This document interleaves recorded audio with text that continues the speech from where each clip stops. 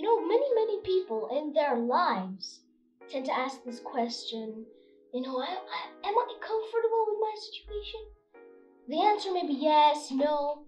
Most importantly, the answer should be no. You cannot feel comfortable because being in their comfort zone is the worst thing. That leads to giving up. Once you're inside your comfort zone, you're giving up already. You're on the way to giving up. Because if you feel uncomfortable, that's a way of saying that you're on the right track because you're in an unknown place and you don't feel comfortable because you may be feeling anxious, sad, or you may be thinking that maybe I don't know where I'm going with this. That's totally reasonable. You don't know where you're going to succeed. You don't know what you're going to do. You know A and Z. You don't know what you can go through that will lead to Z. You're starting from A, yes. You want to get to Z.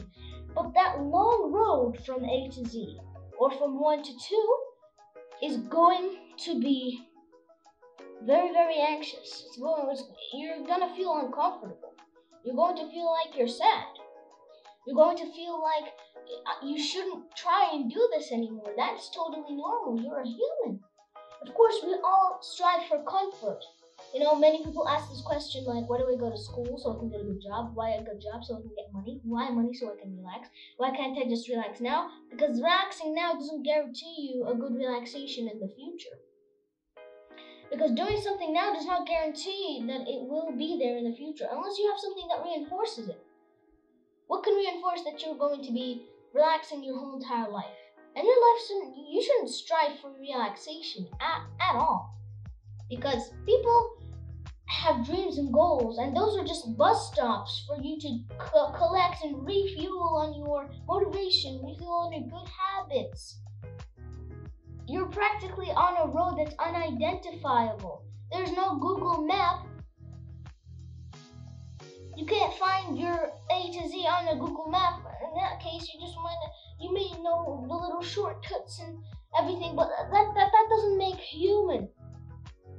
That doesn't make a human human. We were all made to make mistakes, so don't be afraid to make them. So just never give up. And many people tend to just say that if I find something, if I'm looking for something good, I may find it. But many people just look for something bad. They're like, I'm pretty sure there are going to be no seats or no one's going to accept me at a job. Yes, no one will because you accept that. You expect that and you accept it. You should find some things that help you. And if you look for something that can help you, you will find it. It's like finding Nemo. You're looking for him. You're not looking for everyone who isn't him. It's like trying to make mistakes on purpose to identify the right mistakes to make. No, make the right mistakes and make a path. Make a path that should or should not be followed depending on what the mistakes lead to.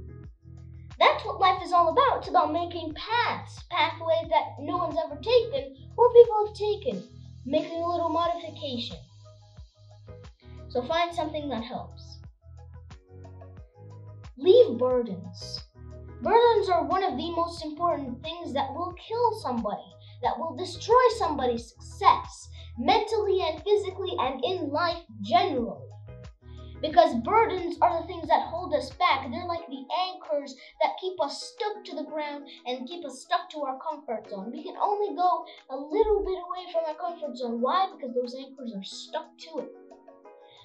Well, the easiest way is to either just adapt with the anchor and just pull it as far as you can, or you just cut the anchor.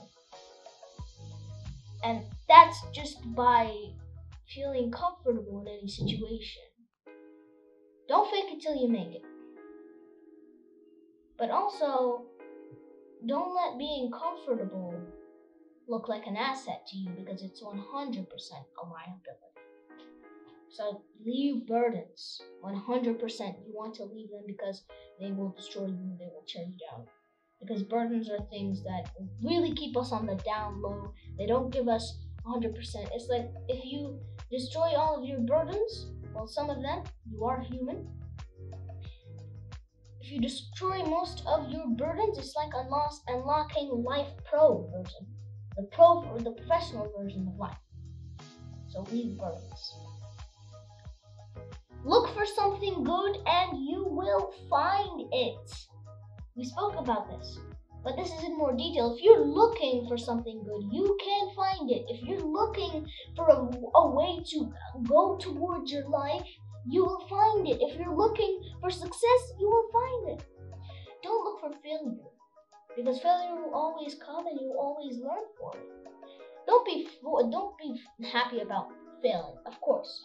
That sadness and that hurtfulness is what pushes you to your limits, because, life is 80% skill and 20% passion. If you don't have the passion, it's okay. But if you don't have the skill, you gotta develop it. Everyone has a passion in some sort, so find that passion. Again, look for something good and you'll find it. Now, this is about the journey. The journey is it's an infinite road. So what's the purpose of going somewhere I can't get to? No one's going to be the most successful person in the world. We all have bad things. We all are perfectly imperfect, yes. But that doesn't mean you shouldn't strive for goals and achievements. That doesn't mean you shouldn't look for rewards. Don't work for them, just look for them. And find a way that can benefit you by getting them. Because rewards are what are most important to many people. Because if you show somebody a reward, they'll automatically be into getting, doing anything for it. But then when you show them the task, they may come back. But if you start by showing them the task, then the reward, they'll go they'll search for the bad part of this. I'll give you an example. If you can climb Mount Everest and come back here alive, I'll give you $200,000. Everyone's going to emphasize on the $200,000 and the climb and the alive part. The rest doesn't matter. They focus on what's important to them. It's either their life or $200,000. People who are reasonable will go for their life, and people who just want the money real bad will go for $200,000. They succeed, they get it, they get a better life. But those people that didn't want to risk it, that wanted to stay risk-free, are not going to evolve. So, find a way to get out of risks. But that doesn't mean you gotta live a life risk-free. Find a way that you can leave this treacherous hellfire or heckfire, and you've just got to find a way to just immediately go away from these problems. If I tell you, if you give me $1, I give you $2, you'll be like, I can't risk this $1. I've had it for years. It's $1. You'll get more than what it costs. If you tell me I'll give you a house, if you give me a house and I give you 5 houses, who benefits here? You. But many people don't look at the benefit, they look at the risk and the loss. They emphasize on the bad parts. So look at the good parts in life, because those are the parts that really matter. So next is, how do you do things? Why do you do things? And what can you do those things? In life, we do things because it's a command from our brain. We do them for ourselves or for other people. And what we do depends on who we are. So, for instance, I'm a scientist, and I decide to invent something. Invent it for the world and for myself. There's a little bit of self-benefit in everyone. No one's fully clean. And then I decide, you know what? I want to give some of this money for other people. So I did it for me and for other people. Why I did it? That's why. How I did it is the process of my thinking, my application, my mindset led to there being something new or different or great or nice. or even something horrible that destroyed the world. Hashtag Hitler. And what that means is that in life, you never know the outcome of something, but you do know the expected outcome. It's like putting in a code. Yeah, they give you the input and here's the expected output.